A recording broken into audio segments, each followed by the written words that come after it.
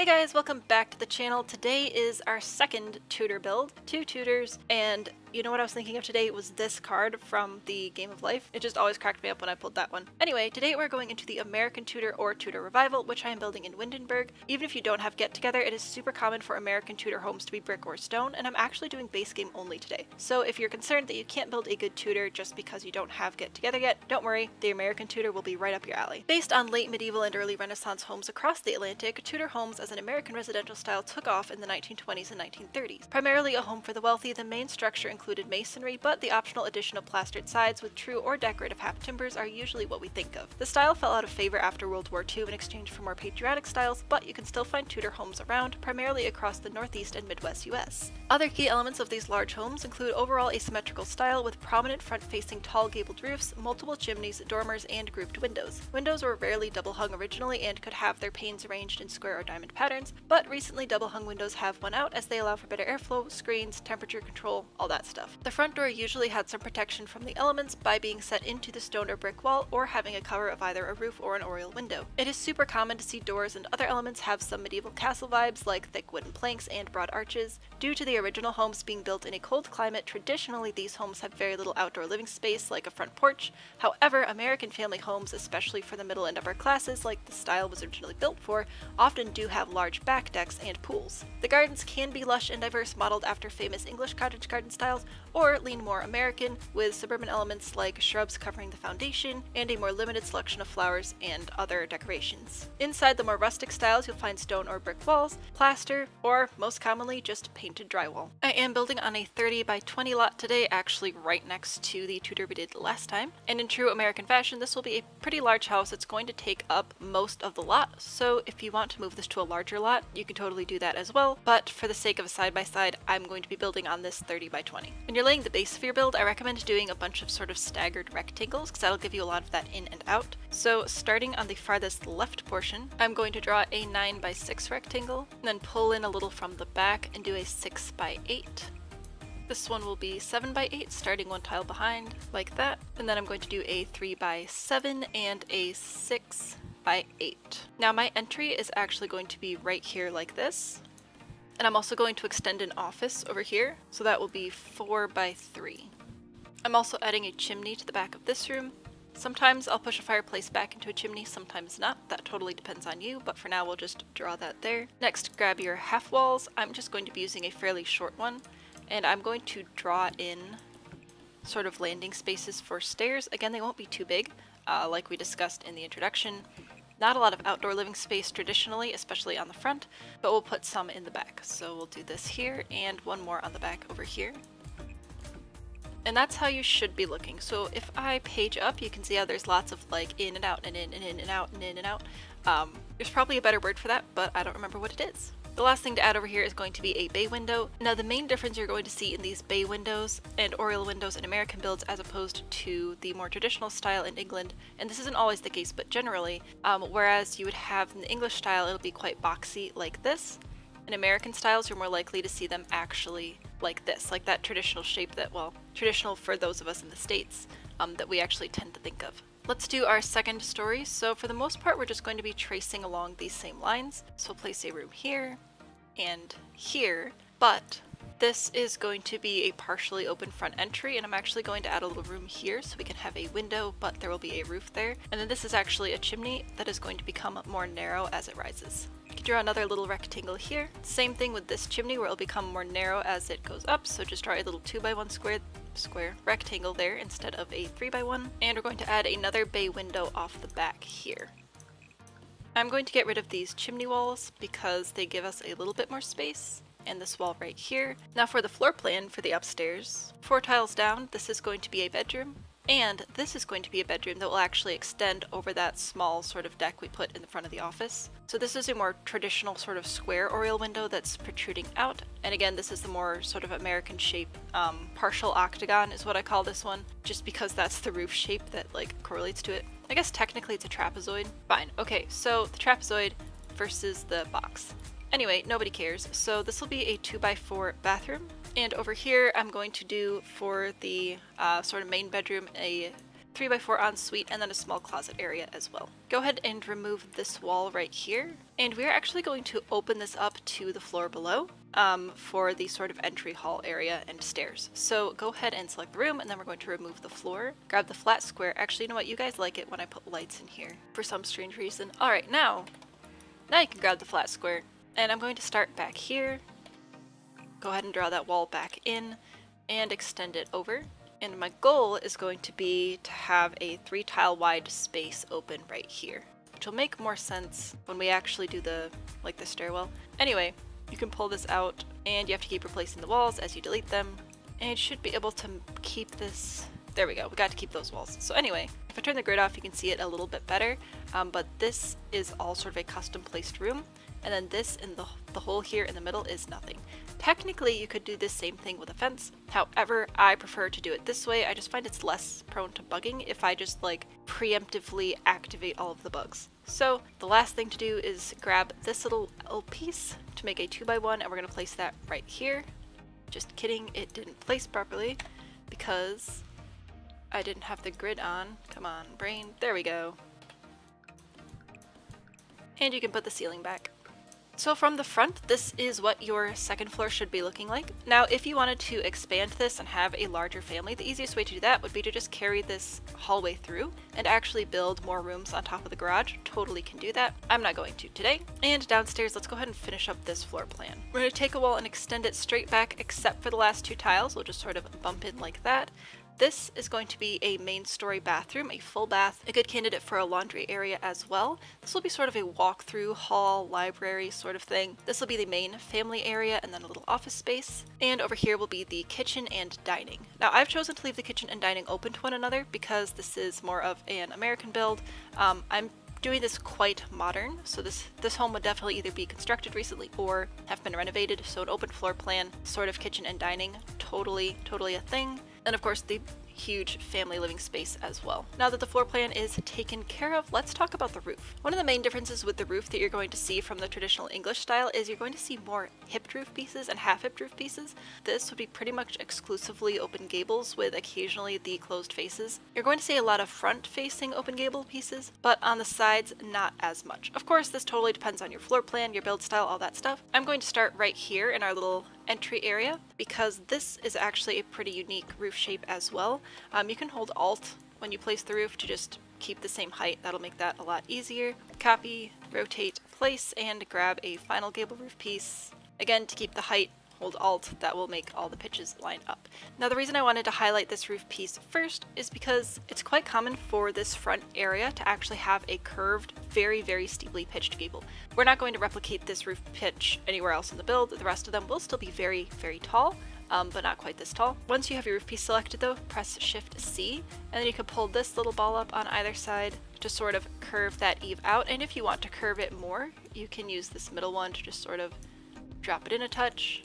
If you do that, I recommend getting rid of the eaves of your top gable, because then it'll line up better. But you can see there's just like that little bit of a curve there. Very classic of the American style. You'll see that a lot. Now to the top, we are going to start with a hipped roof piece and cover the largest possible portion as always, which is going to be this. Pull out your eaves one and then pitch it as far up as it will go. Yes, for real. Now this chimney will eventually keep being built up. Don't worry, it's not just going to be that stubby, but this is literally how high we are pitching the roof today. It's huge. And then for the rest of your roof pieces, you're going to take a gable, extend it, and pitch it until it lines up. To get it to line up exactly, you may have to hold Alt, but it should line up eventually. Now this particular roof piece I'm just going to pull all the way through because I like having more of the open gable faces. Whether you do or don't, again, totally up to you. But at the very least, you want to have some open gable faces toward the front of the build. Once you have that sorted out, you can just use that exact same roof piece and copy and place it to cover the rest of the top level of roofing. Something like this. And if you want to, you can add a dormer. As I mentioned in the last video, I'm just not a fan of having like huge open expanses of roof just hanging out. So I do like having little dormers, and you'll just roof that with the exact same gable piece.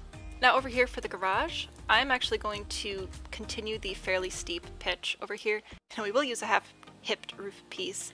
My ability to speak has just gone out the window to go in this direction. So again, pull the eave out one, My ability to build has also gone out the window, and we're going to pull this up until that pitch matches. Now you may notice that it doesn't line up with the rest of the roof. What you could do is pull it in like that. However, then you're going to get this because the roof is too tall. We don't want that. And if you push it back to here, what's going to happen is when you paint this roof piece, whatever color you paint it, probably not blue, that's going to show through. So what I recommend doing here is actually pushing this back and then pulling these eaves forward until it lines up. It'll have a little bit of a gap, but it's a nice quick fix. Could you also go the multiple roof piece option, create a clubhouse out here in the garage, of course, but that's like the fast way to fix it. And then from there you just copy that same piece, place it on the level above, and when you size it down, you'll see it almost lines up. This is just going to be a little bit of a finicky thing. It has to do with the grid being the grid. So just like pitch it down one at a time on either side, back and forth until you do get it to line up. Then do the same thing with this roof piece here. Now that difference in pitch is not going to be noticeable enough that you're going to tell just from looking like, oh my gosh, this one and this one are off by 2 degrees. So don't panic. I know the nerd in you is trying to panic. Don't let it happen, it's going to be okay. But that solves some of our roofing issues. We do have some other roof pieces to tackle here. First off, this chimney, this just weird joint looks oddly disjointed. So what I'm going to do is shrink this roof piece down to be a 1 tile by 1 tile piece, and then bring in all of the eaves and pitch it up until it meets up with some other part of the chimney. Pretty much like that. Often I like to actually use the metal roofing pieces, but that'll just give your chimney it'll just give it a nicer shape. We'll discuss the chimneys again in a minute. First though, let's talk about this roof piece. Place your octagon, pull the eaves out, but when we look inside the build, you might notice that this is clipping through. This is the octagon roof. You adjust the pitch, it doesn't do anything. Very annoying. Here's how to fix that. You're going to start with a diagonal half-hipped roof piece and place that hipped portion facing out. Shrink it down to just 1 tile by 1 tile and pull out that eave. Copy, rotate, and place on the other side. There we go. And then use a half gable roof, pull in those side eaves, but leave this one out, and then when you pitch it down, you should get it to line up pretty well. So 2 diagonal half-hipped roof pieces, or hipped roof pieces, honestly, you could use either, and then 1 half gable. Now the downside to this one is those eaves are overhanging quite a bit. The plus side is you don't have to deal with the roof clipping into your house. So pick which one you prefer, I suppose. I'll be going with this one. But of course up here we'll take the easy way because it doesn't matter if that roof piece is clipping into the roof. For the chimney back here, you can just copy that exact same roof piece. And while we're here, let's talk about finishing up these chimneys. So you can go ahead and draw another room on top. And then for the top room, I like to use half walls. However, currently, this is as tall of a half wall as I can get on this level, and I really want it to go above the roof. Here's how to fix that. Select the wall, go to tall wall, and since we don't actually have rooms on this level, that just unlocks all the rest of your half wall options. So now you can pick the one that you want, and it will actually be tall enough. How exciting. This one, though, doesn't need to be that tall. It should still be at or above the roof level, just, you know, to get like smoke away from the roof and wind tunnels and channels and all that stuff. But I like having that sort of variation in height. I think it adds some whimsy. Now I'm going to go through and use Alt to just barely adjust the pitches of these roof pieces to hide some of those seams. Last thing to do before we add some color to this thing is just raise up that foundation. Now between this build being American and being primarily in the sort of Northeast and Midwest states, a foundation is actually incredibly important as opposed to the more traditional one. Now another big difference as we get into wallpapers here next between these two styles is the traditional style. How it looks on the outside is because of how it's constructed. If you missed this video, the reason that the Tudor looks like this with all the little wood beams and everything is because those are actually full-on timbers. Those are huge logs sort of hewn down and planed, but then used as the main structure of the house. And then in between those would be all the plaster, the wattle and daub, the stones, the bricks, all that stuff. Now that construction style stuck around for hundreds of years, but by the time the Americans sort of picked up the Tudor style and started running with it, that wasn't really how homes were being constructed much anymore. So the American Tudors were actually primarily made of brick or stone. Of course, lightwood framing with drywall and siding and everything could definitely be an option, but if homeowners were looking to replicate that timbered look, they wouldn't actually use timbers. They would just use boards that were stained and then either glued or nailed onto the front of the build. So, since brick is pretty much the traditional finish for the American Tudor homes, I'm going to be going with brick and actually make this whole thing base game. But if you do want to use any of those get-together wallpapers with all of the beams and everything, go for it. But again, since it's not actually structural, it doesn't matter as much. Just put it where you think it looks cool. But I will be going with the traditional American finish of red bricks. Loads of options if you like the grout. don't like the grout, it doesn't really matter. I like this one because it's a bit more toned down, like it looks more weathered. And I'm literally just going to put this everywhere. Now if you go inside and you notice, hey, some of my paint leaked through, no big deal. You know how good this game is at recognizing rooms, so you can just go through and sort of redraw this whole space. And that should fix most of it. And then this is just because I pitched that roof up too high. So if I decide I don't actually want the brick to be showing there, all I have to do is pitch that roof down. Ta-da! Oh, and this one is just a case of the roof being too big, so I'll push that in, hold shift to push in those eaves, and now the outside is all painted, and the inside isn't. For the roof, you're not going to find thatched roofs pretty much anywhere except in some sort of historical preservation society. The ability to thatch, like that whole art and craft, has been mostly lost, honestly, like a lot of places, but especially over here in the States since it wasn't as big a thing to begin with, which is really sad. It's incredible roofing technique, and I might just do a video talking about it later, or probably, you know what, I'm gonna stop now. I'm gonna save that for going into cottage builds. I'll talk about the amazing properties of thatched roofing there. For today, let's talk about shingles. If you're still trying to get ahead of me and do a storybook home before I do the video about it, go ahead and grab those scalloped shingles, curve a couple of roof pieces, it'll be adorable. But if you're sticking for more of the sort of suburban Tudor, just grabbing some nice plain old black shingles is going to be a great option. Now something I did see on a lot of the reference images I was working from was these bay windows and oriel windows actually had metal roofing on them, which I thought was really cool. It was sort of weathered and green.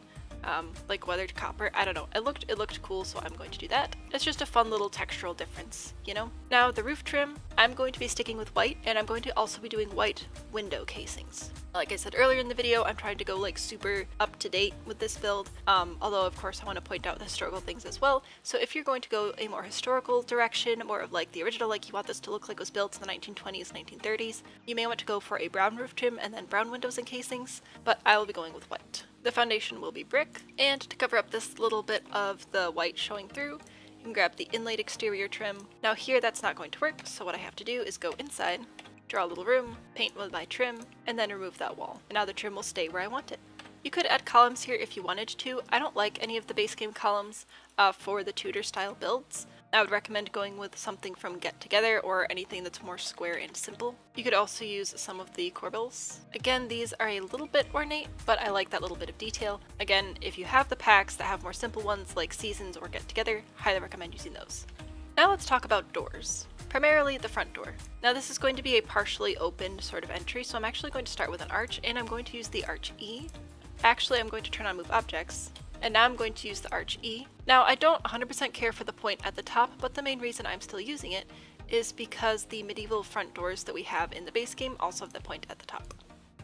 So that's what I'm going to do for that front entry area. And now we can talk about windows. No wait, I forgot to do the half wall trims. I'm gonna go with white again. If you're doing a brown roof trim and brown windows, go with a brown half wall trim as well. Okay, now we'll talk about windows. If you want to go the more traditional route with the windows, you're going to want to grab something with multiple small panes. This one is probably the most like Tudor-esque window that we have, and I will put that in a couple of places here. But aside from that, we don't have a ton of small pane options that aren't also either too modern, like this one, or double hung, which was really uncommon for the historical, like the original build style. You'd be more likely to find windows like this, with those smaller panes, and you would often still find them grouped. So if you want more historical direction, I would go with something probably in the Mega Collection as usual. I seem to use those a lot, but I am going for a more modern suburban direction, so I am actually going to be using the double hung windows, which I know I just said aren't historical, but hear me out. Ventilation, insulation, and I want to. So I'll be using these primarily on the second floor, and I'm going to use some of these on the first floor. Another thing I'm going to do is press F5, so that with the move objects on, I can actually overlap these slightly without having to use Alt, and that'll give it sort of the look of a larger window, a group of windows, but not have them all separated out like this. You could do either way, that's just what I'm going to do, and it'll work for the double hung windows as well. Now for these two wide ones, I will be using Alt to get them centered. For this bay window, again, I'm going to use Alt to just ever so slightly push these windows in a little bit more so that it's not overlapping over the edge too much. Also, do you know what I didn't put back here? A deck. This has just been quite the video. I'm going to extend it all the way over to this side, up to the chimney. Now, I know I'm going to add a sliding glass door down here to get out of the house, so I can place that, and then some taller windows above it. But this is going to be a bathroom, so I'll want a smaller window in there and smaller windows above there so that it doesn't look too weird, because all of a sudden I care about that. Now that that's all taken care of, let's talk about this garage section over here. Now I didn't put any doors on here. We're actually going to add those very same arches, and this is going to be a covered walkway. Now traditionally, when these homes were first built, I don't think, well, there were cars, but it wasn't like as big of a deal. So you may have a garage. This may have also been a carriage house. So of course you'd have some sort of covered walkway going to and from that to the house. This is what ours is going to look like today. And then to do a base game only garage door, it doesn't function like you can't open it, but it looks cool. We're actually going to grab the clapboard crush in whatever garage door color you think works best, and grab these round columns, place on either side. Now if you're not just using the base game, I recommend using a more simple square column, a smaller one. It's going to look better. But this is base game only. Next, push this roof back a little bit, grab a flat square, and what you want to do is have this just as wide as your garage door so that you can grab the jutting exterior floor trim, place it on that flat square, and now when you pull your roof back into place, you have a garage door. I also like to add these light box windows across the front, and sometimes I even make a little handle out of this. Just put it in the middle and scale it down with my bracket keys.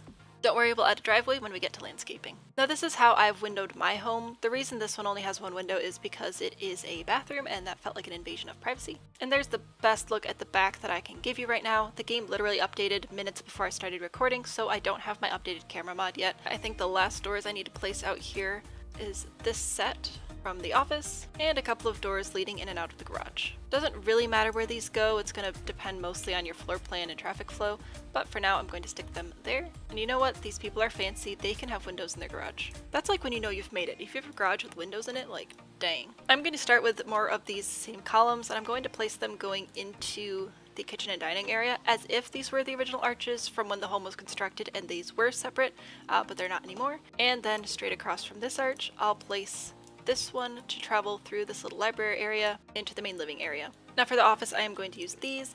You could use another arch, but I feel like it's better to have doors to an office. And then I'll grab some just plain old doors. Hang on, we need to add stairs. I was wondering why the arch placement didn't look the same as it did in my reference photo, and that's because my reference photo that I'm working from has stairs. So there are stairs. Door, door, door, door, but if I page up, I actually have a little dormer here, which is very exciting, and I'm going to turn that into like a little clubhouse, I think. So I'm just going to grab my ladder, rotate it, and that should line up.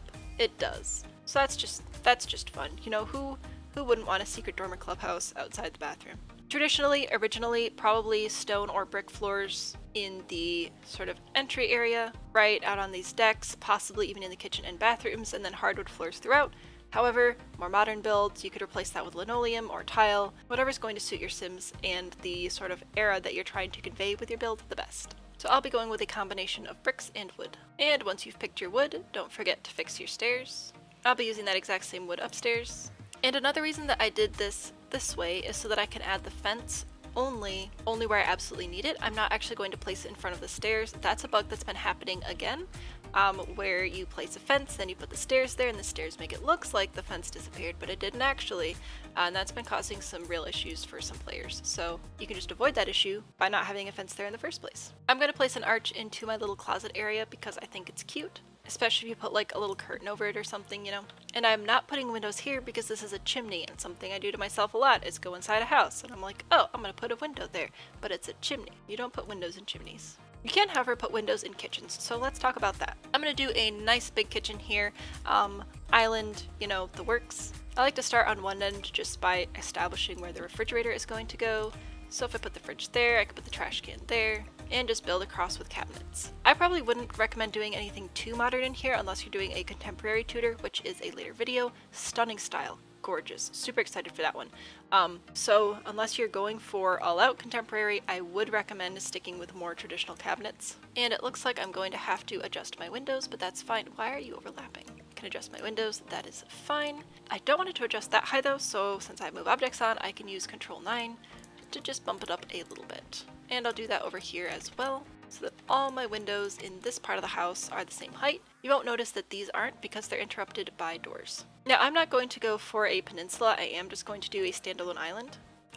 Because I feel like it. I suppose I should empty a space for a stove, but there's a nice big kitchen for you. And there's lots of space here for full family dining. You could probably put some other stuff in here if you really wanted to as well, but I'm satisfied with the size of this kitchen. I don't like making them too big. I feel like the Sims just sort of get lost and wander around at some point. Now if you wanted to add cabinets, I'd probably remove these windows, but you could also just do like a little corner of cabinets like that. And after rearranging my kitchen again, now I'll be done. Did I talk about wallpaper? No. Really, for wallpaper, it's whatever you want. Traditionally, like with most older homes, something like this would be a great place to start. Slightly less traditional, get rid of the paneling. Even more modern, just have no baseboards or crown molding or anything. You may also want to add some brick accent walls. That'll bring in a lot of that rustic element, similar to how in this style you'd see the same thing inside as you would outside due to the construction. You can still see that same sort of style element in these builds as well. So I'm going to add some brick in the kitchen, I think that's nice. And I'm going to add some brick where my chimneys are, so some brick here and some brick in there and here. Now on the main floor I'm going to go with the larger fireplace. So I have one here and one here, but then upstairs I'm going to place a smaller one. Now in a kid's room, if this was a kid's room, I would probably recommend going for an electric fireplace. That just feels safer, but I don't have that option in the base game, so that's what you're getting, kids. Don't be stupid.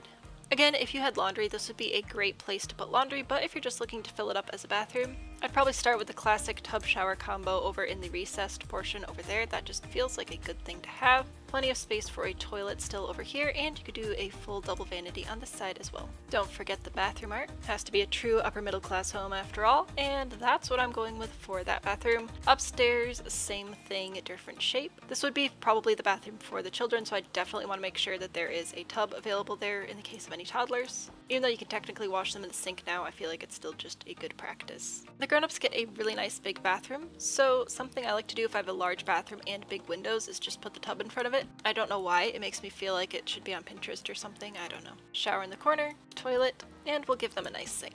Hopefully they won't wash dishes in here. I think that's all the bathrooms, and there's only one kitchen in this one. So this is how we are doing so far. Still have to do landscaping, of course. We'll finish up the outside, touch up, make sure that there isn't anything else completely obvious that I missed. But before we do that, if you're enjoying this video, if you don't mind the crazy energy too much, don't forget to give the video a like, subscribe if you haven't already, leave your questions, suggestions, and corrections in the comments down below, and now we can talk about landscaping. I'm going to just start in the backyard here with this deck.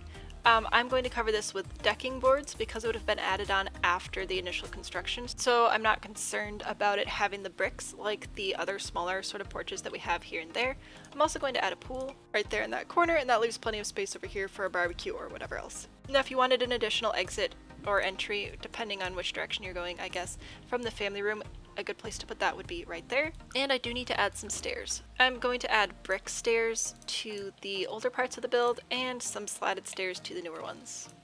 Now for the side of these stairs, you could leave it that red brick, that looks fine, or you could actually use the brickery in the gray swatch to make it match the foundation, or whatever other color foundation you may be using. There's a nice little back deck. Now for the front yard, we're actually going to start with the terrain to fix up our little driveway over here. Well, fix up, doesn't exist yet. Grab the flatten terrain tool, I like to use a square for this, and starting inside, you're going to bring it out.